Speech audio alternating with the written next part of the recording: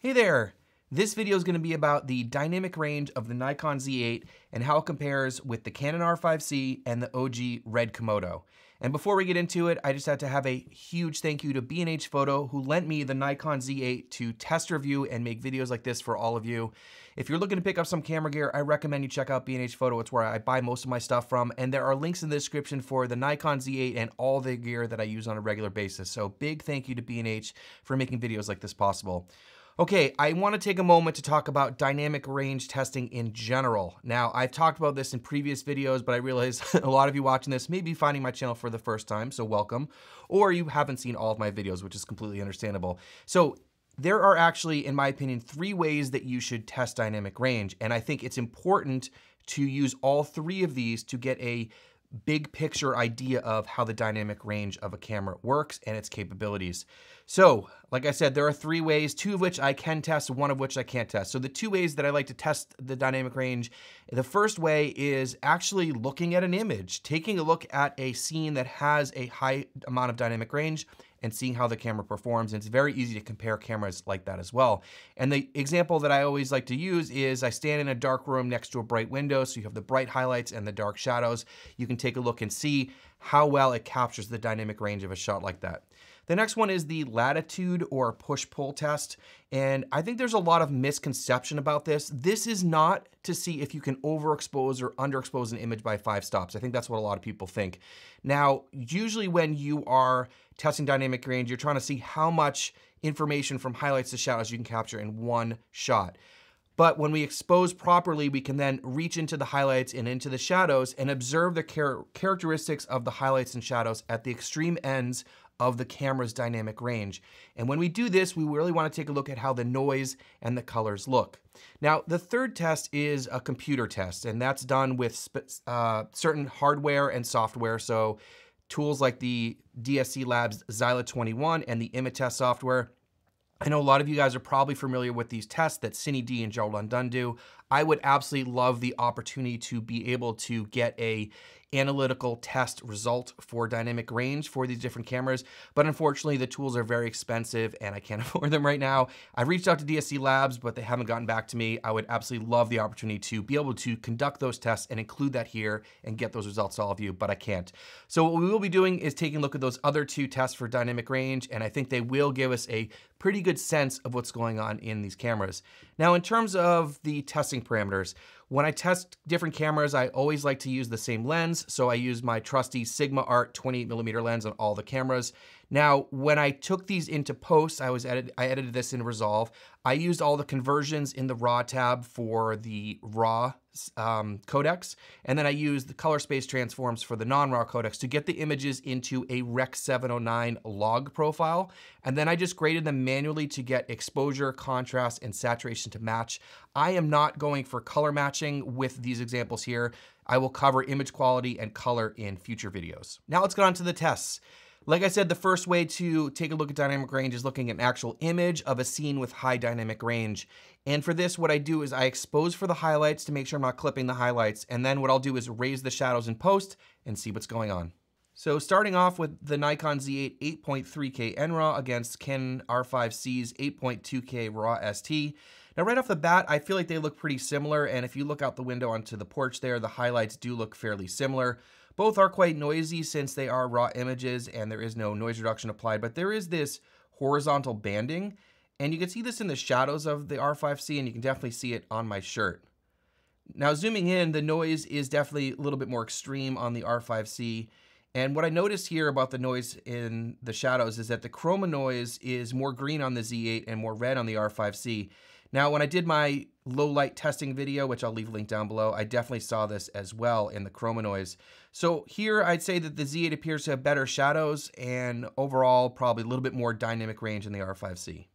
So I know not everybody wants to shoot in RAW all the time, including myself, because the file sizes are really large and sometimes it's tough on your computer to edit. So I always like to test out the internal compressed 10-bit codecs and see how they handle the dynamic range here. I also tested this in my low light video. So for this one, we're going to be comparing the Z8's H.265 10-bit versus the R5C's XF AVC. So taking a look at the compressed codecs here, I do want to point out a little bit of a difference in that when you're recording RAW in the R5C, it's recording RAW and then interpreted as C-Log2. And in this case, we're actually recording in C-Log3.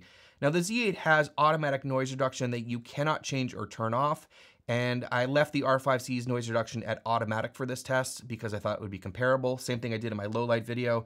Now, similar to the RAW comparison, we're still getting that horizontal banding on the R5C. And with this zoomed in look, taking a look at the shadows, you can see the R5C's noise reduction is working really well, but you still have that banding going on. The Z8's noise reduction looks blockier and more smeary, and I definitely saw this in the low light tests as well, but just want to take a look and compare the internal compressed codecs here. All right, so this is where it gets pretty interesting. Comparing the Z8's NRAW versus the RED Komodo's R3D. This is in the 6K 17:9 MQ. Now, although the sun was changing while I was running these tests, I do think that the Z8 has a little bit better highlights here, which you can see out of the windows, and we will verify this with the Latitude test. Now, I didn't adjust any of the colors here, but I find it interesting that my face is more red on the Z8 than the Komodo, where it's a little bit more green. It's kind of just the colors of the cameras. But when you look at the shadows on the Z8 are more green from that chroma noise than the RED Komodo.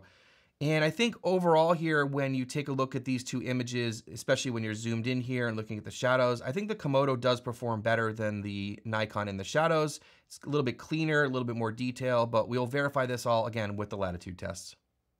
And for completion's sake for this video, I do also want to compare the Nikon's NRAW versus the internal compressed H.265 10-bit to see if there's any differences going on here.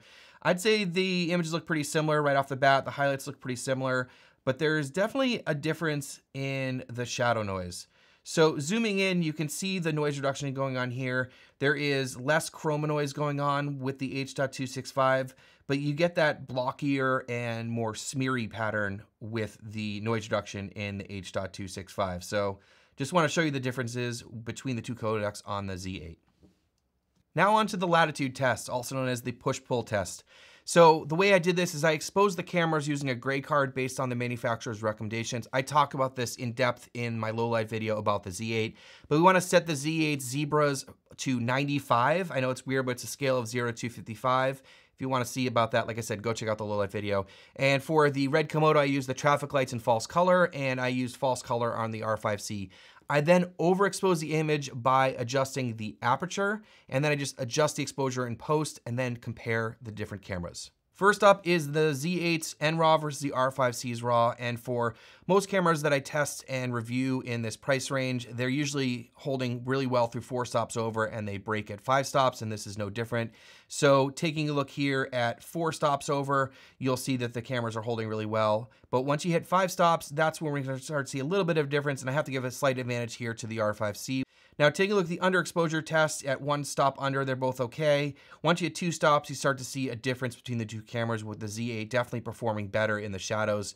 So overall, just with that slight advantage of the highlights to the R5C, the Z8 is much stronger in the shadows. And I'd have to say that overall, the Z8's NRAW has more dynamic range than the R5C's RAW ST. All right, on to the Z8's NRAW against the Komodo's R3D like we were testing before. And this is no different than the last Latitude test. They are both gonna hold really well through 4 stops, and we'll see if we see a difference at 5 stops here. So here we are at 4 stops, and I apologize for it being out of focus. But once you hit 5 stops, you might see a little bit of advantage here for the Z8, which was what I noticed with that other test. So with the underexposure test, starting at 0 and 1 stop under, they look fine. At 2 stops, we start to see a difference here with the RED Komodo, definitely pulling ahead with better shadow performance, in my opinion, than the Z8. More detail, less color shift, less noise. So I definitely have to say here that the Komodo definitely performs better in the shadows, with the Nikon Z8 performing just a little bit better in the highlights. So I do have something else to point out about that comparison, because it definitely looked like the Komodo's shadows were way cleaner than the shadows in the Z8. So one thing I noticed, which I didn't even realize it was a thing until after I did this testing and all the editing, but I want to bring this up as to make this video as complete as possible and give you as much information as I can. Now, when you bring R3D footage into Resolve, in the RAW tab of Resolve, there's actually a box there to check off for chroma noise reduction.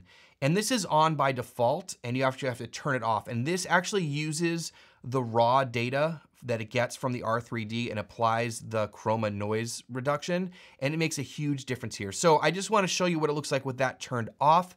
So here's the last comparison that I just showed you, but this time with the chroma noise reduction turned off on the Komodo. This makes these two cameras a lot closer in my opinion, but I do think overall the Komodo is better in the shadows since this is a feature that is using the raw data from the sensor and being applied automatically in the raw tab of Resolve. The Z8 is not able to do this, but of course, you can obviously add separate noise reduction to both images. But like I said, because this is a built-in feature of the raw codec and how it works in Resolve, I do have to give an advantage, like I said earlier, to the Komodo in the shadows. So for completion's sake, I just want to also share with you the Z8's NRAW versus the Z8's H.265 10-bit. And they look very similar here in the highlights, really no surprises here. And the images look very similar. Both good till 4 stops over. And once you get to 5 stops, the image starts to break and they look very similar here. Now onto the underexposure test. This is where it gets interesting because the H.265 has noise reduction built in and it does some different kinds of things. 1 stop under, they look very similar.